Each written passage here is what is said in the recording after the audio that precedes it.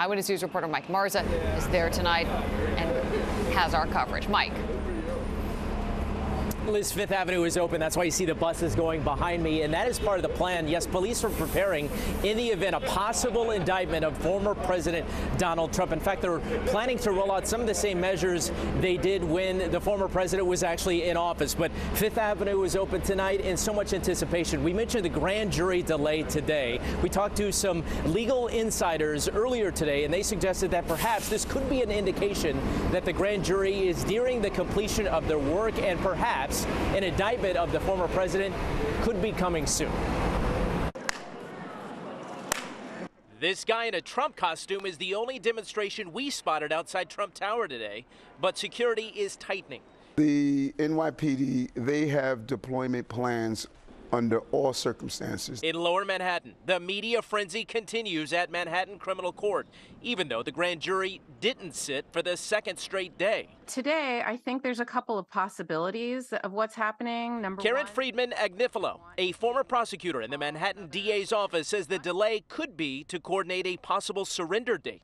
They don't want a lot of daylight between a potential indictment and a surrender date. I would wait till the very last possible minute to seek an indictment before that date, so there isn't too much time for word to get out. Trump, drums up his supporters and creates another January 6th. I wouldn't put it past him. Manhattan District Attorney Alvin Bragg is looking into alleged $130,000 in hush money payments to porn star Stormy Daniels, who says she had an affair with Donald Trump.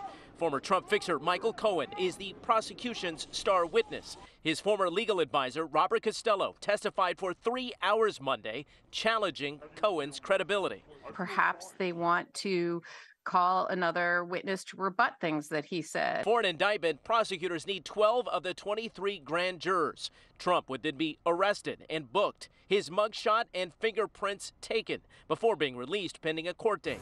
The New York Times reporting Trump, in private, has described the spectacle as a, quote, fun experience, musing to his friends whether he should smile to cameras outside court. I spoke to him the last couple of days. He's in excellent spirits.